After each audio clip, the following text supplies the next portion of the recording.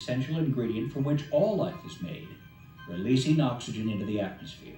This began to work as a heat control, so avoiding the extremes of temperatures found on Mercury and Venus. The Earth's surface now teems with life. Life has shaped the planet, it has made our atmosphere and covered our land masses with forests and cities. Life has done more than colonize Earth, it has become part of its very structure. Humans had no way of seeing the beauty of planet Earth until we saw it from space, one of the most compelling sights in the universe. It has even moved astronauts to tears.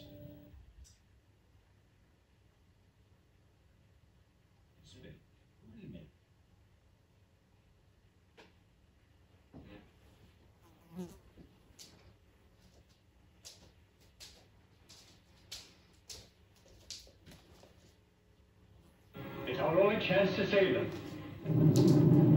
But not until 1961, when the Russian cosmonaut Yuri Gagarin orbited the Earth, did fantasy begin to become reality.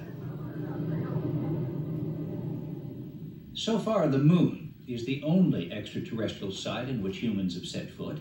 In 1969, Apollo 11 took Neil Armstrong and Buzz Aldrin on their 500,000-mile round trip. Okay, all flight controllers, go for landing. Retro, go, I don't go. Nice, go. Cap downward, go for landing. Eagle Houston here, go for landing, over. Contact light, okay, engine stop. Advance shutdown. Tranquility Base here, the Eagle has landed.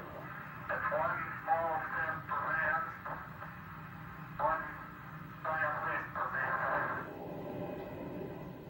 There have been 6 moon landings, during which astronauts collected rock samples, took photographs, played golf, and easily showed that moon gravity is 1/6 that of Earth's. Because the moon has no atmosphere, there is no wind and no rain.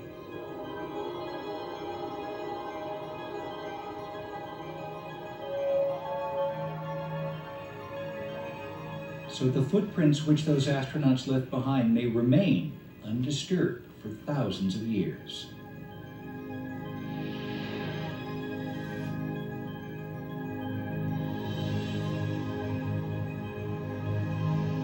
The Moon completes one orbit of the Earth in just over 27 days, the same time it takes to rotate on its own axis. So we never see the dark side of the Moon. Perhaps that's why it's always been shrouded in mystery. It's a potent symbol of romance. It is said that if 2 lovers plight their troth beneath a full moon, they will stay together forever. The full moon also brings werewolves and witches out of their lairs.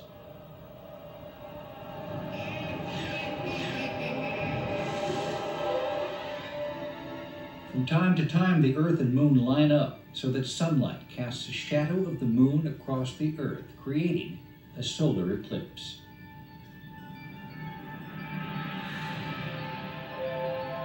At a fixed point on Earth, the total eclipse of the Sun will occur only once every 360 years, and they're still greeted with great superstition. Chinese celebrations try to scare away the dragon that, according to legend, has devoured the Sun.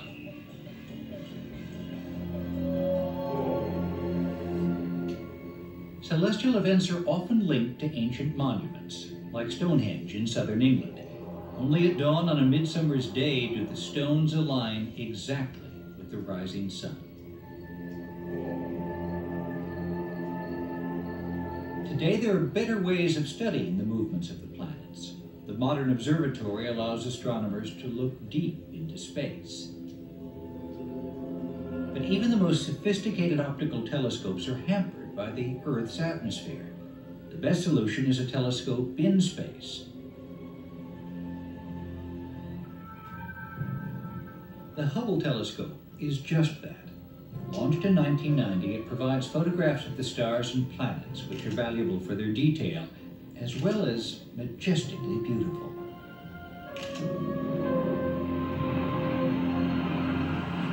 Out beyond Earth, we come to the planet that more than any other has held hope for life other than our own, Mars.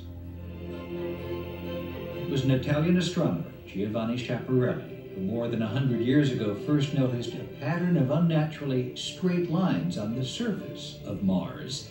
He speculated that they may be great canals built by Martians. We now believe that he wasn't seeing canals at all, just a fault with his telescope. But ever since, Mars has fueled the thought that we may not be alone. By the 1930s, it was a popular myth that there were little green men living on Mars and all set to invade Earth. And a fake report of Martian landings caused mass panic when it began an American broadcast of the novel War of the Worlds.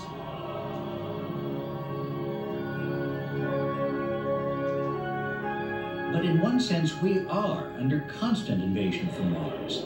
In 1996, in the wastelands of Antarctica, scientists discovered a chunk of Martian meteorite. Embedded in the rock was what could be microscopic fossils of bacteria. Perhaps millions of years ago, there was life on Mars. There is almost certainly no life on Mars now. It is a cold, barren world, with a temperature which rarely rises above freezing. Like Earth, Mars has water, as low mists in the deep valleys are locked into the ice caps at the poles. There are huge volcanoes, including the highest mountain in the solar system, Olympus Mons, 2.5 times the size of Mount Everest. Violent storms engulf the entire planet for months on end.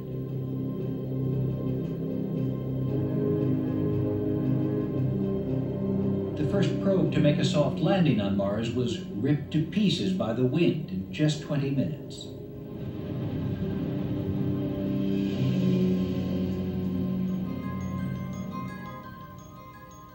Named for the Roman god of war, Mars appears a blood-red color and has always been linked with anger and conflict.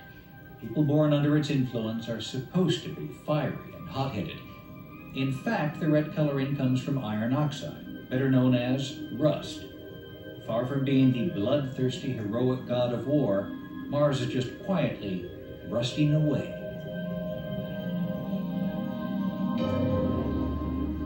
Although forbidding, it seems to be the only planet that carries any promise of supporting a human colony. The ambitious plan would be to remodel the planet by a process known as terraforming. The theory is that if primitive life forms were to be introduced, they could adapt the atmosphere and eventually make the planet